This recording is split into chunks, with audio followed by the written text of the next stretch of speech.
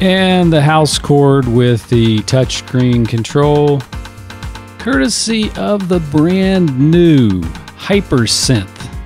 And it sounds amazing, as you heard. You can do little detuning things with the touch screen and adjust the filter, anything you want.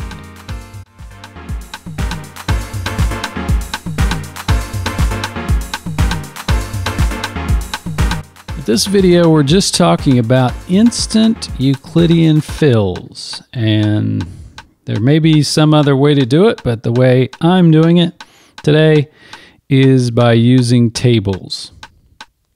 If you've used the M8 long enough, you've probably figured out that the way to make things super easy is just to have a template. You can just jump right in, you've got your tracks filled in, you know you're going to do a bass track, you know you're going to do pads or whatever, and just get all that in there. So every time you just load it up.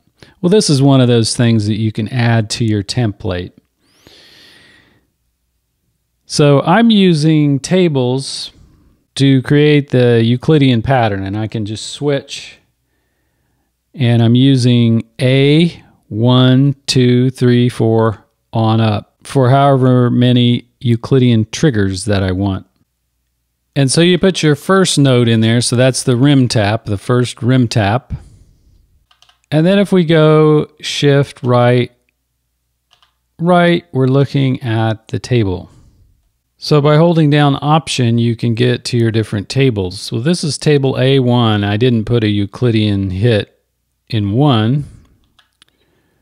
The first one I put in was 3. So this is where your 3 Euclidean triggers go, and you use the FX retrigger and then a 1-0 for the value on those. Holding down Option, and I go to 4 triggers, and of course they're just evenly divided. 5 looks like this, Euclidean.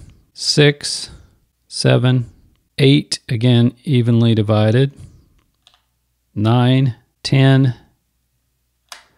11. If you want to further divide it Euclidean, you can put in the 12, 13, 14, 15, and 16. I didn't put in all the hits. You'd put a hit on every one, of course. And you could use it then for something like the hi-hats. And so you could see the beauty of this, really. You don't just have to do Euclidean fills. You could put your standard drum patterns that you use. You could pick your favorite artists and the favorite drum beats that you like to use a lot, and you can put them in tables.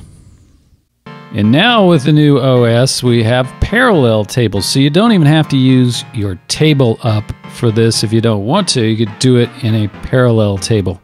And think about this, wouldn't it be cool if you were using your touchscreen to control your Hypersynth, and then you went to bank 2 and had some other function of the touchscreen, bank 3, bank 4, and had different touchscreen settings? Wouldn't that be awesome? Well, that's not in there yet, but that's something that would be cool, wouldn't it? Anyway, I hope you enjoyed this little tip, and be sure and subscribe, hit the bell for all, and I'll see you in the next video.